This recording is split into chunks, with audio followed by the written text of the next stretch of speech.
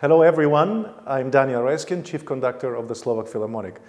And this week we are performing on Thursday and Friday two very special pieces, very different pieces. Both are Ode to Joys.